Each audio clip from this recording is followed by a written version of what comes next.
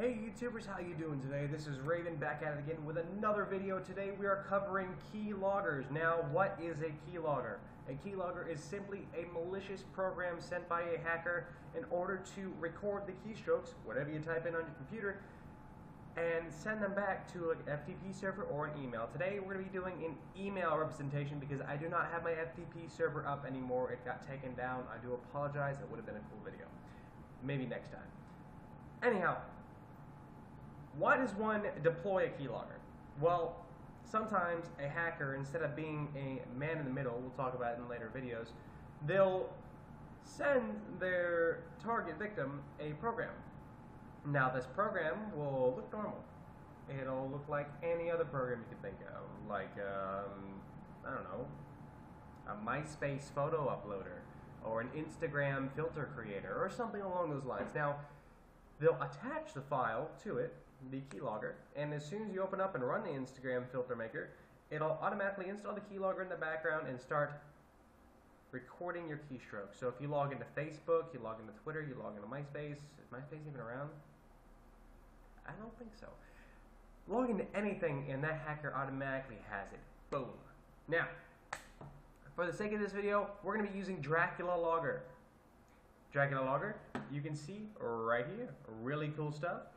Super cool little, let's see what it's called, GUI, yeah.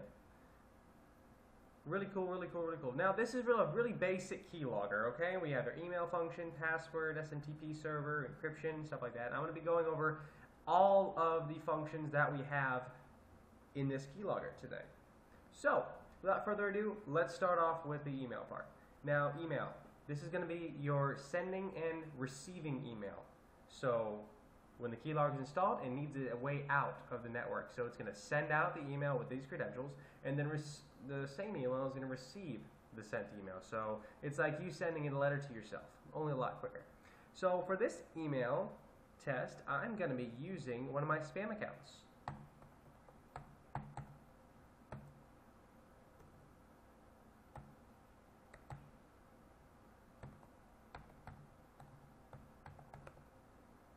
Now, when you know our password, don't get all cocky and like, oh wow, he had his password on the screen. Like, dude, I'm gonna change it before I upload the video. I mean, seriously?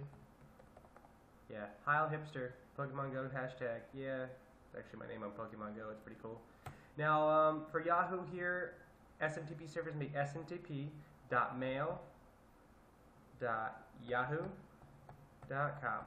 Okay, and then we're gonna make sure that our Wi-Fi is on. Magikarp Wi-Fi is mine. Secured. Wonderful. Now we're going to test the email.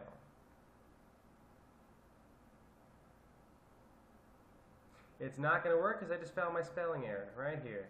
Yahoo. Gotta wait for it to finish. Waiting.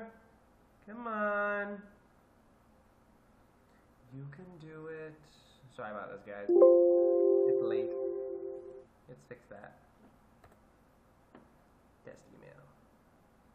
Should succeed this time. Wherever might be out.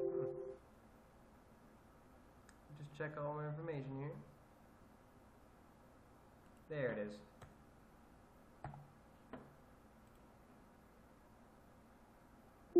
There we go. Success. Wonderful. Sorry about that. Like I said, it's late. Haven't been feeling good lately. That's the lack of videos uploaded so far. So now that our test email's good to go and it's a success, we're going to go ahead and set our encryption type. I like to use AES. Look up the different ones. I don't really have time in this video to explain them, but you'll see the differences. I always use AES. Now, we're going to go ahead and go to recovery options. Recovery options is a funny way of saying password stealer. So for this example, we're going to select everything. It's going to steal Firefox passwords, Chrome, Opera, Windows Live, no IP, really useful for hackers. Minecraft, Dying DNS, you should watch my video on Dying DNS. FileZilla, Pigeon, IMVU, CD keys, serials like Microsoft product keys, and Bitcoin. Super, super good. Having Bitcoin, I think one Bitcoin exchange ratio is like $500 right now. Start mining. It's the currency of the future. A couple of options over here: disable task manager, disable the registry editor, disable the command prompt. I am not going to do this. Disable folder options, where you can just open the folder, right click, delete it, stuff like that. Extra options. Add to startup, because whenever the computer restarts, you want your virus keylogger to start up with it. Persistence. You want it to keep rolling no matter what happens. And we can also delay the execution. So we're going to delay it by, say, 15 seconds. And it is in seconds. Now, let me actually go back to the extra options. This right here is an option for FTP. So if you had an FTP site or like a Dropbox, you can actually map out the path of the Dropbox file, and then instead of setting up the keylogger and everything, you can just map it out to something you have pre-built. So as soon as they click on it, it'll download that file, run it, go all the way through it, and you could have even something more malicious on there, like a make them part of a botnet, make them your slave. It's pretty cool stuff. We're going to go on to fake error messenger. This is how we know that it's working. So we have a couple of different icons you can choose from. I like the standard X. And here's what it's actually going to say. We're going to change it. So here's going to be the title. We're going to call it Java runtime error. Okay, Java update failed. File add. Ugh. Failed. And then you can give a few options here. Okay, cancel, retry, cancel. I like to retry so they can, you know, get that extra sense of, okay, well, maybe it was just a fluke in the operating system. Let me just hit retry. So we're going to test it, and this is how it'll show up. Java runtime error, Java update failed. Retry. Done. Now, let's go to our build options. Mutex. Generate your mutex. That helps with encrypting. I never use it, though. File name. We're going to name it Super Cool Hack Tool Remover. Something weird. And then icon. We can change the icon so it doesn't look like this little Dracula guy we have over here. Go on my desktop. Let's find a cool little icon here. Let's see. Let me see. Aha! Soviet Russia. In Soviet Russia, keylogger log you.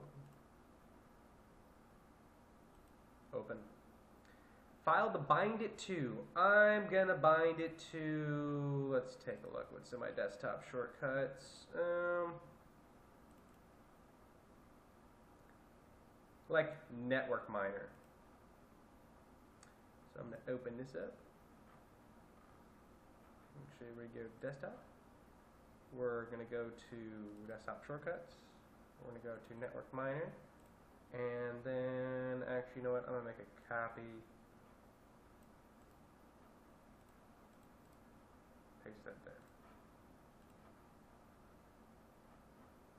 Not necessary, just ease of use, and plus I use network miner. I don't want it to be corrupted. So we're going to open up the program we're going to bind it to. Call it network miner. And then we're going to have it as an exe file, so let's double click and open. So let's build it. Successfully generated. Now, there it is. Network miner. Now, if we were to open this tool right now, I'm not going to infect myself, guys, because this is a pain in the rear to get rid of. Holy crud.